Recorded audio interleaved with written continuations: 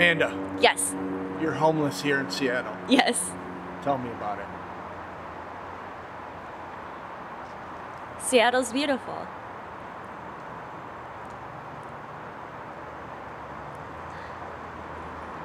What do you want to know? How do you survive out here? You're living under a bridge.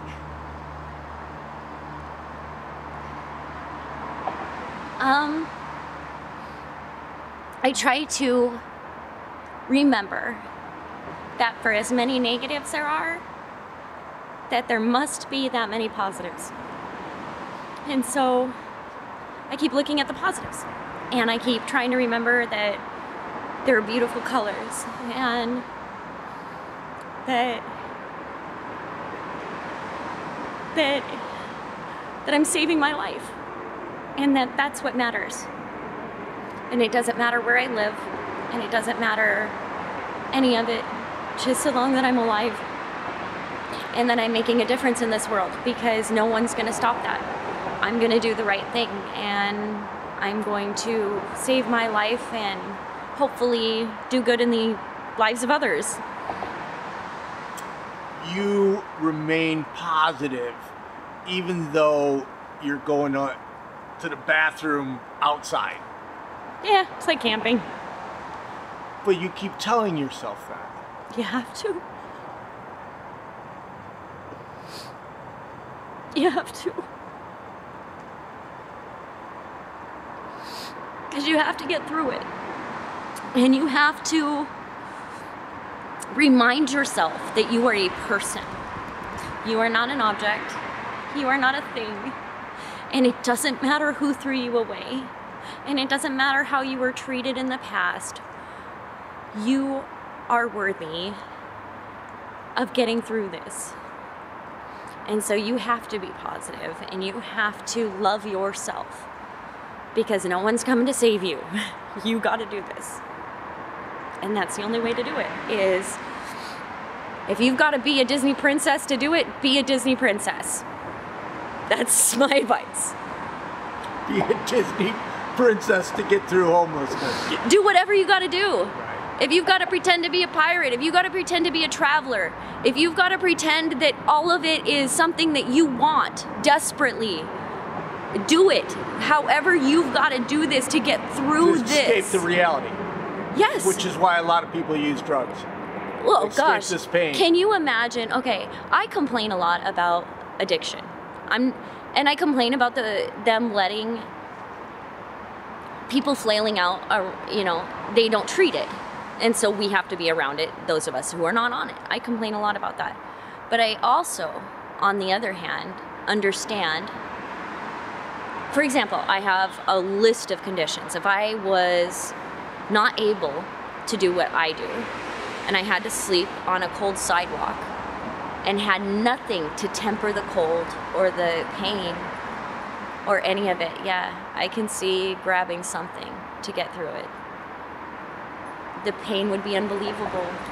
Sometimes nobody gets this. Well, I'm not gonna say nobody gets it. A lot of people get it. Actually, there's millions that get it in the United States, because there are millions that are just like me or worse off than me.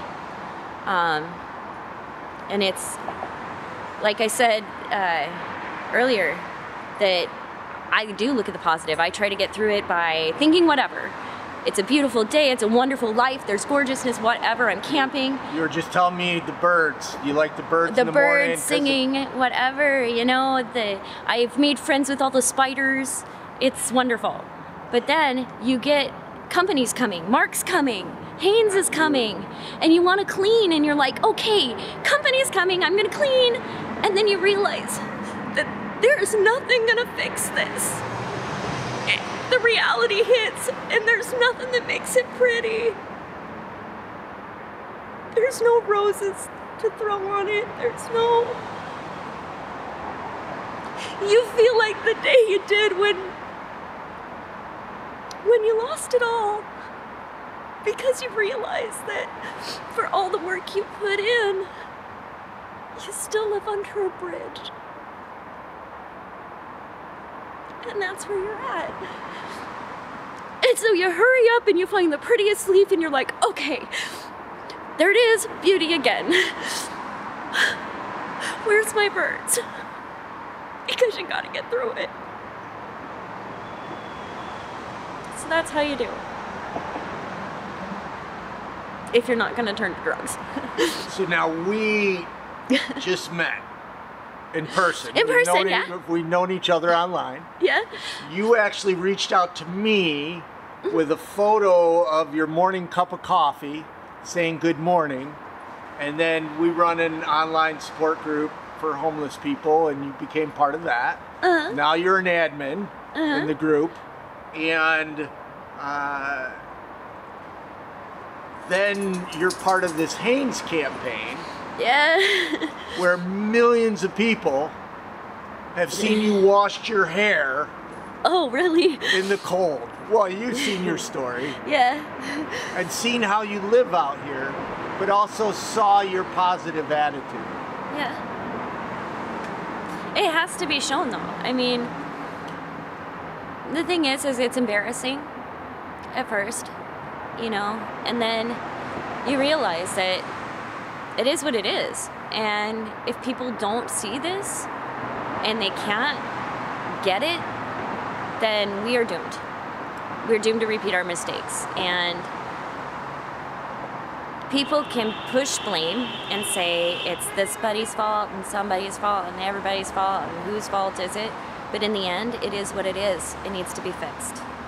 So really, blame is pointless. We just need to end homelessness. Yes. Forget the games. Yeah. Forget the bureaucracy. Because that's it. It's over. And here's the thing. It won't ever be solved if we keep talking about it. All there's going to be is talk. And people are dying right now. And right now I can't wash my hair because of the nerve damage and it's too cold. And that seems like a really little thing, okay? I get it. It's not that big. Not in the scope of everything. But it's kind of big to me sometimes. It is big. So I have learned, grown to respect you as a person because you help everybody that you can. You fight to be positive. You're not scared to be vulnerable. Many a times you will live broadcast crying like you are now. Yep. The challenges that you're going through, and I think more people need to see that to see That's exactly it, authenticity. Because the thing is I realized, because at first when I was vlogging, I was just like, always waiting until I was happy and able to communicate everything in a positive way. But I was in that, even though I felt, I'm completely honest, it was misleading to some people. They were taking it as, look at this, I wasn't giving the whole story. I wasn't showing that I'm brain injured and there are these things that pop up and are not cool and are not fun and are real challenges, and that people face these insurmountable odds sometimes. And that we get these questions like, why don't you? Why don't you do this? Why don't you do that? Why don't? And so we need to start answering some of this, you know? I think as a homeless community, a lot of times we push that away and we're like, you just don't understand. Okay, well, let's help. And that's where I wanted to be, is a bridge, I guess, because I lived the other life as well. And unfortunately, I knew a lot of people that were very harsh towards the impoverished community and the poor in general. And so in one way, I'm blessed to know exactly what they think, and I'm able to combat it. And so I do that. And all I can say is I try.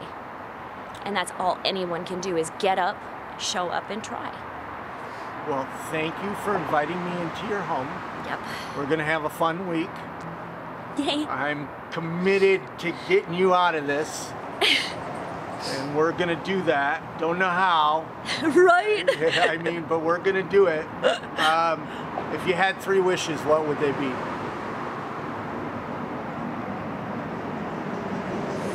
3 wishes.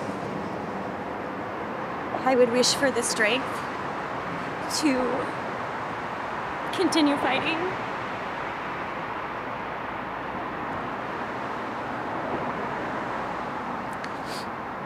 I would wish that others could get out of this too. And I'd wish for understanding and compassion for everybody, like just knowledge, I guess. 3 wishes are hard. Well, They're hard not to take for yourself. Well, thank you very much for talking to me.